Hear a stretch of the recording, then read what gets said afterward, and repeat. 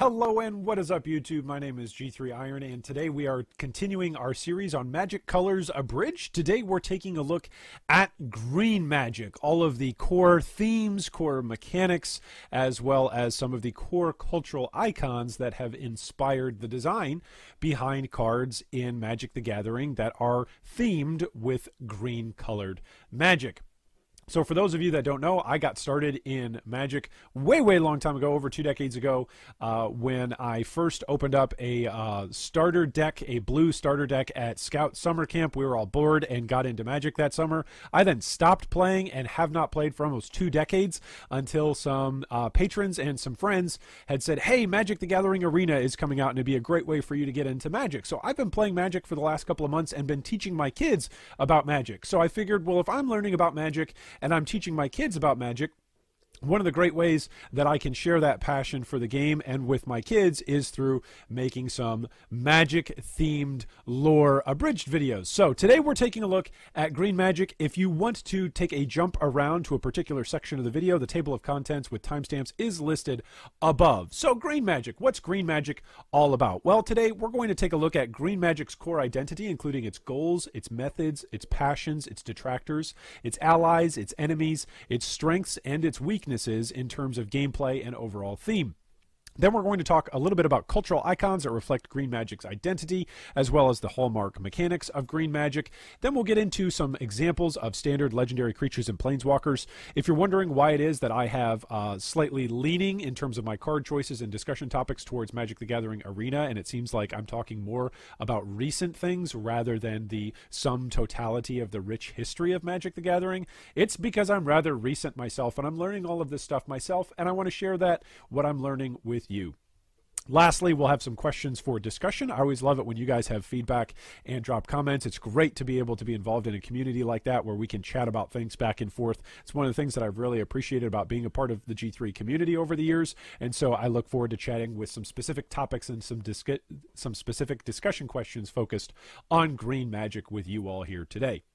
So GreenMagic, the way of nature, what's it all about? Well, GreenMagic's goal is to nurture growth throughout the whole world. You can really boil down all of green to just this: growth.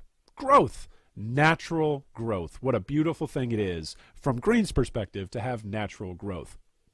Because of this, green has got a goal wherever it goes to see life flourish. And this includes actually death. They want to see death flourish. Now, you might be thinking that sounds kind of weird. We'll get to some distinctions between the way how green wants to see life flourish and see death flourish, then maybe the difference between black and the way that black wants to see life flourish and death flourish. But green has an appreciation for all things living as well as for all things dying in their natural, regular life and death cycle throughout the world. They want to see life grow.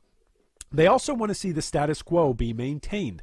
So Mark Rosewater, one of the lead developers at Wizards of the Coast, he's been there for over 20 years working and developing cards and doing research for Wizards of the Coast for Magic the Gathering. He's got this wonderful, brilliant phrase about GreenMagic where he notes that every other color in Magic wants to change the world in some way. They've got a goal and they want the world to change. GreenMagic, part of its uniqueness and the unique core identity of green, is that green doesn't want to change the world. Green wants the world to be exactly the way as it was in its original intended state, in its natural state. And so because of this, green has got some methods for accomplishing that goal. Green's methods rely upon instinct, upon primal animal instinct, upon natural reactions and natural growing actions out of similar consequences and scenarios. So green loves to use creatures. Green loves to use them whether they are small little tiny 1/1s and little tiny tokens, all the way from the smallest of insects that are present inside the Magic world, all the way up to the largest, most greatest creatures, dinosaurs, and even bigger, massive, ancient creatures that the world has not seen for eons. GreenMagic wants to use creatures, and they've got a wide menagerie of creatures to be able to pull from. they've got the single most amount of creatures out of all 5 of the colors in Magic the Gathering. They rely on creatures to accomplish their goals of seeing the world grow. They also rely on overwhelming forces of nature, whether you're thinking about earthquakes, whether you're thinking about sandstorms, whether you're thinking about mudslides, whether you're thinking about floods.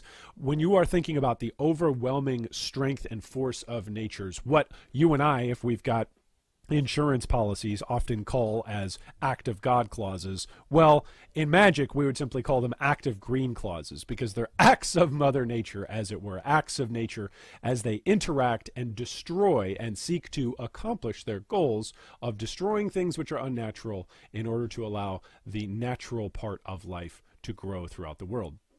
So, the way of nature has some passion. Green's passions are community. They've got a wonderful sense that everything in a particular environment and in a particular ecosystem has got a purpose and a place. That relates to both the thing that's hunting as well as the thing being hunted, that everything has a purpose in nature, in its hierarchy. They're also very spiritual. Green is very, very spiritual. So have you ever heard that phrase, not religious, but I am spiritual? Well, white would come across and white would say very religious, whereas green comes across and says not organized, not religious, but very spiritual, very connected with otherworldly things that are yet of this world, as it were, to turn a phrase. So spiritualism is a big part of green. Growth. We've talked about growth and seeing the things grow, but Magic is really, really passionate about growth in green. Those of you that have played green decks before, you might be thinking about ramp decks, decks that quickly access their mana and their resources to be able to quickly get out larger and larger things, larger and larger creatures, larger and larger artifacts, larger and larger threats, larger and larger win conditions. That's all predisposed towards growth. You've got to be able to grow very, very quickly, or grow steadily into something large and massive and also natural. And so green is very, very focused on growth. We'll talk more about that once we get to the hallmark mechanics of green. But I can't leave it out. That is green's passion. It is to grow. Green's got some stuff that it despises, though, some things that stand in its way. The first thing being constructs, whether those are man-made constructs, whether those are even some sort of magical constructs. If it is constructed by something that is other than Mother Nature, green wants nothing to do with it and wants to get rid of it very, very quickly. This also applies to artifacts, which a wonderful example of this, if you could almost think of the sword and the stone, the Arthurian legend of pulling the sword out of the stone. If you have that image in your mind, right, of Arthur pulling the sword out of the stone, you can almost repurpose it in this discussion of magic, of green magic, as though the stone itself has gone up to grab this artifact, this ancient sword, this artifact, and is trying to swallow the sword and pull it down deep into the ground and then crumble it so that way it can become part of the dust and the natural life cycle of the rock itself, right? So green despises construct, it despises artifacts, and it does everything within its natural powers and natural means to get rid of them. Naturalize is a wonderful card that's an example of that destroys a target artifact or enchantment, and green's got a ton of that inside the color. Also, green despises the unnatural. We'll get more into this as we're chatting about enemies, but for now, I'm just going to say if it's a reanimated living thing, green hates it, because green appreciates the natural life and death cycle of things. So anything that brings something that was dead back to life, that's not natural. It's not cool with green. Hint, hint, green hates black. All right, let's continue. Green's allies are white and red. Why? Well, to put simply, white and green both find common values in the community. So while white looks at the community and sees order and structure and sees a value in that, green looks at the community and at an environment and sees that the group and everything going on inside that environment is more important than the individual things going on in the environment. So you might look at something like a food chart, right, where one particular creature eats another particular creature, which eats another particular creature, which eats another particular creature. White can appreciate the order and the structure of this.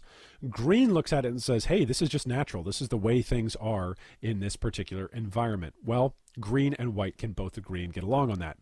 Both green and white also believe that the hierarchy of nature lends itself to this order. So some things are stronger than others, and green's okay with that, whereas other colors are looking to create balance or create equality or create some sort of countermeasure to something that's larger than something else. Green doesn't care about that. Green says whoever has the biggest creature ought to win the fight. That's Green's philosophy. None of this counter magic stuff, none of this creature removal stuff, none of this tricksy, subliminal messaging sort of stuff, none of this behind the back sort of wise, cunning, cunnery. Green wants nothing to do with that. Green simply wants dinosaurs to be able to crush other stuff. They want primal animals to be able to crush non-primal animals. They want ferocious tigers to eat antelopes. They want antelopes to eat grass. They want this life cycle to continue, this hierarchy to prevail throughout the world. They want the natural hierarchy of nature to grow throughout the world. White and green can both agree on that. White and red find common values of emotion. Where red is the ultimate emotion faction, green actually sees and appreciates some of this. So both red and green value biological, natural instincts. So while red says, I want to run rampant, I want to be free because that's what I want to do, green looks at that and goes, well, your biology says you want to be free, so okay, that sounds pretty natural. Go do that. That sounds great. So red and green can both find common values when it comes to biological emotional responses. Both red and green also recognize a need to exterminate opposition in a ruthless and aggressive fashion. So just because green is natural does not mean they're a bunch of pacifist hippies. Right? They might be tree huggers, but these are the sorts of tree huggers that also might get stomped on because the tree was an ent, and the tree was like, look, you're in my way. Get out of the way. You're unnatural, you evil, wicked human that destroys the forest. Green would look at that and say it's okay. That's totally fine for the ent to be doing that. The ent is operating out of its natural biological instincts to be ruthless and aggressive in the expansion and growth of the forest. Green is totally fine with that. Both red and green can share in this ruthless and aggressive way of dealing with threats. Well, green has got some enemies. Who are GreenMagic's enemies? Well, first off, blue. Blue is a threat to the way things are. Blue is all about learning. Blue is all about knowledge. Blue is all about the future. Blue is all about what you can become. Blue is all about potential. Blue is all about changing the world as it is to becoming the world that blue wants it to be. Green looks at this and says, no, no, no, this is unnatural. This is not the way things ought to be. So blue's desire to change everything about the world threatens green's approach and primary goal of seeing growth in the status quo of nature. Blue also values artificial constructs, which challenges green's appreciation of the untouched world. Blue has got so many different artifacts, so many different enchantments, and so many different constructions, additions, man-made, as it were, additions to the world. Green looks at that and goes, I'm trying to get rid of all this stuff. I'm trying to keep it natural in here, man. And here you are, you're coming in here and messing with everything. Blue and green do not get along. Blue and black are both enemies of green. Why? Well, blue because they want to change the way things are, and black because they want to change the way things are in the life and death cycle. Black has got a disrespect for the way that death ends life and can then relive it again. Green hates this. Green thinks it's totally okay for a creature in a given environment to die as long as dying in that environment is a part of the cycle of growth. Black, however, does not see death in this way. Black values reanimation and necromancy. This is an abomination from Green's perspective. It's unnatural and it must be stopped. Black also values the self over the community, and so Black's values of serving self and practicality to the ruthless, pragmatic extent, when compared with Green's mantra of symbiosis and we're all in this together sort of thing, they don't match up. They make for perfect enemies, Black and Green. Well, GreenMagic has got some strengths. What are the strengths of green? Well, it's got a multitude of creatures. It's got the most creatures out of any color in all of Magic. It's also got strength in ancient evolution. So we see a card right above me here, Titanic Growth. Green plays all sorts of cards which can transform the strength and power and abilities of your creatures over the course of a game. Green grows and uses its knowledge of what was to change and maintain the way things are, changing other people trying to change the way things are. Green wants to keep that status quo and will use all of its biological, ancient, evolutionary resources at its disposal to keep the status quo maintained. GreenMagic does have some weaknesses, though, and there's a couple of them. First off, green's got a soft heart for creatures, even if they're from an enemy force. So you notice in green, a lot of the cards inside green don't deal directly with removal of enemy creatures. They simply won't do it, because in green's philosophy and from green's perspective, the biggest creature on the field ought to be the hunter, and smaller creatures are the prey. So if an opponent plays a bigger creature than you and you can't take it out, that's natural. That's nature. You're now a part of the regular old life cycle of this environment. Get ready to get eaten. That's green's philosophy on things. So it's got a soft heart for creatures and has a problem with removing them, except with its own creatures. Green can also be too trusting and subject to schemes or subtlety. So subtle craftiness is a problem inside green because green really doesn't want things to change. And so this forces green and puts a perspective on green where they can't necessarily think outside of the box or think of a way in which doing something might benefit an opposing viewpoint and harm their own. So green sometimes can fall for trickery and schemes, whether they be subtle or cunning in any fashion.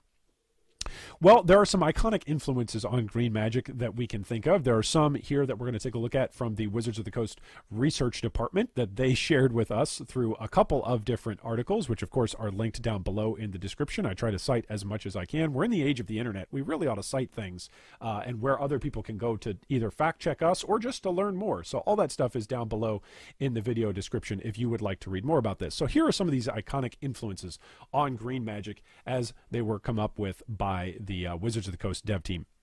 King Kong, which, duh, right? King Kong just screams primal instinct, primal rage, the primal ultimate killer, the primal ultimate hunter, the primal ultimate survivor, King Kong. And much in the same way, Godzilla, right? Godzilla. Now, this one I wanted to take some exception with, just personally. Again, I didn't come up with this one. This was Wizards of the Coast R&D team. I wish I could have been there for this discussion because isn't Godzilla, at least according to some of the different lore of Godzilla, isn't he actually like a man-made construct or a biological product of a man-made construct? Anyway, leave me a comment down below. I could be wrong on that. I might need to brush up on my Godzilla lore. But Godzilla nonetheless represents a lot of things that green values, the strongest, most primal creature being the dominant force in an engagement. Godzilla certainly represents that. Tarzan is another great example of the way of nature. Tarzan harmonizes with nature. Tarzan is the epitome of that not religious but spiritual dude that gets in touch with his inner animal, his inner beast, but that's also in touch with the rest of the world around him and knows his place. Hodor from Game of Thrones. This was one that was a real head scratcher to me. So the reasons listed by Wizards of the Coast R&D was that he acts out of emotion a lot of the time. So he's very, very emotional. He's big, he's strong, and he acts off of his instincts, and he's very reactive. He's not always the most well thought out or well planned individual, but he definitely is reactive, and he definitely uses his reactions and his emotions, his instincts, to gauge the rest of the world around him. So I guess that fits pretty decently, but I wanted to try and think about things that weren't just like big dumb stuff, right? Like it is possible for green to be somewhat aware of its surroundings and wise, and ancient things are aware of that. Well, getting on to our next one, talking about things that are wise, Daryl from The Walking Dead. I loved this example. Daryl sees the zombie apocalypse in The Walking Dead as just the new way of life. This was a great example of that. That green represents and sees the world the way it is and doesn't want to change it. Daryl sees the zombies as, hey, this is just the way it is now, man. We got to deal with the zombies. Like, we shouldn't be too worried about philosophizing whether or not we can change the zombies or change the outbreak. Like, what we need to do is realize the new biological environment that we're in, which includes and factors in zombies. So, great example of some real pragmatic wisdom from Daryl. Thanks so much to Mr. CSAP, to Beckett, and to Mrs. Draconis for a couple of suggestions down below, because I was having a really hard time coming up with anything. So thanks to everybody for helping me with these next couple of ones. And then, of course, if you've got some icons that you would like to contribute or that come to your mind as you're thinking of green, feel free to drop us a comment down below. I love reading that stuff. So a couple of suggestions were Mowgli, which this was brilliant. Mowgli from the Jungle Book. A lot of similarities between Mowgli and Tarzan, although I would make one distinguishing remark between Tarzan and Mowgli. I mean, you could say that Tarzan is just Mowgli grown up, but one of the key distinctions between Mowgli and Tarzan, Mowgli, like at the end of the Jungle Book, I'm talking about the old 60s or 50s Jungle Book cartoon, from Disney is that eventually Mowgli goes and sees and finds his place as he chases the girl at the very end of the movie. Oh, sorry, spoilers. Jungle Book spoilers from 60 years ago. He goes and he follows the girl into the village, right? That is a great example. Actually, you might be thinking, "Oh no, that's not green at all. That's counter green. It's civilization. It's unnatural." But actually, for Mowgli, it is natural. It's a recognition in the Jungle Book that he is not a bear, he is not a tiger, he's not a jaguar, he's not a monkey. He is a human, and he needs to go where the humans go. That this is the environment where he belongs. That's most natural. So I just wanted to throw that out there. I thought that was a brilliant suggestion. Next up is Treebeard from Lord of the Rings, which this one like hit me like a ton of bricks. Like, duh, why couldn't I think of Treebeard? Treebeard is like the quintessential fantasy figure that is green. He's all about the natural environment. He's all about keeping things the way they are. He is very, very patient, but also very, very wise, right? Everything that Treebeard does is for the benefit of his forest, of his creatures that are within inside his life cycle. And when things die, he goes, that's the way it goes. It's sad. We ought to be sad about it, but it's the natural part of life. Life happens, and so does death. Treebeard is a great example of iconic influences, cultural influences in green magic. Thranduil, who is, of course, from The Hobbit and is the dad of Legolas from Lord of the Rings, is another great example of somebody that wants to maintain the status quo, that doesn't want to get involved in other things or get tangled up in schemes or subtle, cunning plans or get involved in the world at large. He's mostly non-interventionist. He says, like, hey, if the war is going to come to us, then we'll get involved. But other than that, I'm hanging back. That's another great example of something that is very green, keeping things the status quo and maintaining peace to grow in the midst of that. And then lastly, Will Ferrell and Adam Sandler, because they value being the same character in every movie. They want to keep the status quo in every single acting movie and acting role that they take on. I thought that was a great suggestion, so I had to throw that in there. All right, so hipster eco-hippies, is that what green is all about? Are they just a bunch of tree huggers? Are they simply pacifists? Are they simply to get trodden over by the other four colors involved in magic? Well, let's take a look at a couple of quotes here from Mark Rosewater in an article that he wrote about green. Green is also closely tied to the land. This helps green in numerous ways. It allows green to find new connections faster and to accumulate mana at a swifter speed than the other colors. This allows green to both cast larger spells faster and to gain access to other colors of mana more easily. Green is also very connected to life itself and has the ability to rejuvenate. Tied closely to this is green's connection with growth, which it can make use of to overwhelm others. Green's close bond with the natural order means that it can speed up natural processes that might normally take much more time. All of this, though, is green using the elements of nature as a means to show off what nature can do. Because once again, green truly feels that the one thing keeping individuals from accepting the truth of the world is a lack of understanding. There's an inner harmony that's necessary in order to be able to take in all of what's around you. And green works hard to allow individuals to tap into that harmony. That's from Mark Rosewater in, quote, It's Not Easy Being Green Revisited, which was posted in 2015, which was Mark Rosewater looking back at something that he originally wrote in 2003. Really awesome article if you want to take a look. And again, the link is down below in the video description. So the mechanics of nature. Let's talk really quickly about a couple of different mechanics that make green go inside the Magic the Gathering card game. So first off, reach. So green has got a lot of flying hate. Green's got the least amount of creatures that can fly, and therefore it's got the most flyer removal. It's got a lot of reach capabilities, reach being a keyword that allows the creature to attack something that is indeed flying. Green's also got a lot of enchantment hate. It's second only to white in removal, and that makes sense. Enchantments aren't normal, and so green wants to get rid of them. Thirdly, tokens. So green creates a lot of little things because there's strength in numbers. Green creates 1/1 sapperlings, green creates 1/1 insects, green creates 2/2 wolves, and green creates 3/3 beasts. Green's got a ton of token generation. Green also has got a lot of fight effects. These fight effects can be differed from other factions and other magic types of fight effects in that it's targeted creature removal. So these fight effects will simply target one of the creatures that you have in front of you and pick another enemy creature and remove it that way. Remember how we said that green lacks the ability to simply magically remove enemy creatures? Green believes the biggest creature ought to win the fight, and so green wants to have the biggest creature on the board and will target that creature to fight your creature, hoping that green's creature always comes out on top. Green also has the lure and provoke mechanic, which is forces blocks out of opposing creatures. So because green has got all of these awesome, massive, big creatures, one of the things to do to beat green is to not interact with its creatures, because your creatures are probably going to lose out to green's massive, big hunters. You're going to be prey and on the wrong end of the food chain. Well, one of the things that green can do to get around somebody that's not willing to fight is simply lure and provoke them into combat. Green's got a lot of cards that allow them to force blockers on opponents.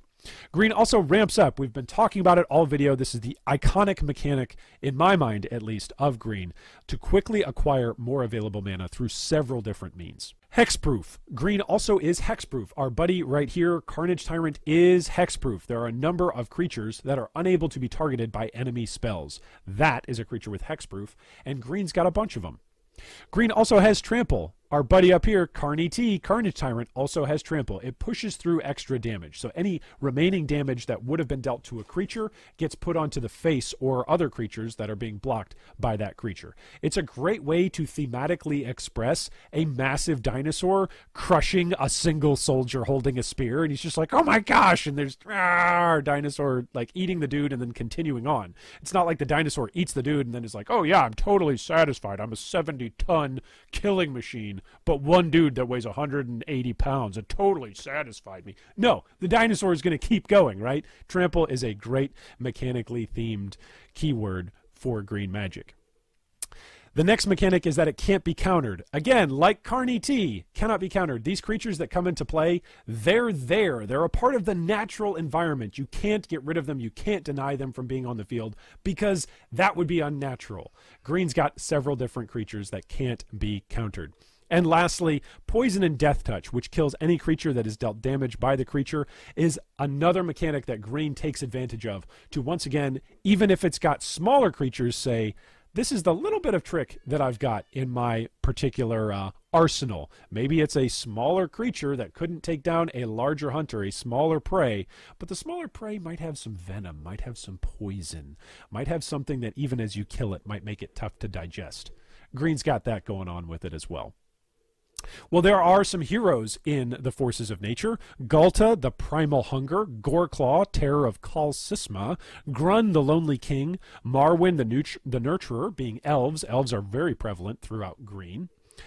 Multani, Yavamaya's Avatar is another legendary, and then 2 copies of Vivian as 2 different planeswalkers that are presently available inside green's legendary arsenal of creatures and planeswalkers. Well, what appeals to you about green magic? What does it feel like for you to play green? I'm wearing green here today, but on a day when you want to play green, what does that feel like to you? How would you describe that? When you log on to Magic the Arena or you build a paper green deck, what is it that you're feeling? What does it feel like to play green? And then next question, what tilts you playing against green? I can tell you one thing that tilts me playing against green. When it is turn 1 and I see that stupid little elf come down and I know that they're automatically going to have a turn 3 play on turn 2, and then if they play another elf and now they're going to have like, okay, they're going to have a turn 5 play on turn 3. It's really, really frustrating when you see things come out that simply change your expectations of the game. Green looks at it and goes, this is natural. You and I look at it and go, I'm tilted. Concede. So what tilts you playing against green? Who do you see as iconic figures representing green magic's values? I tried to list a few of them, Mowgli being one of them, as well as Treebeard, but what are some iconic figures in your mind for green magic? Leave a comment down below and feel free to join the discussion. Here's all of our citations, which are also included in the video description down below. Thanks so much for watching. Kids, if you're watching, thanks so much. Daddy looks forward to the next game of Magic that we're going to play together, and I hope today is the day that you get to play green and you get to be the one to drop the elf on turn 1 and totally tilt your opponent with your amazingly awesome, scary dinosaurs.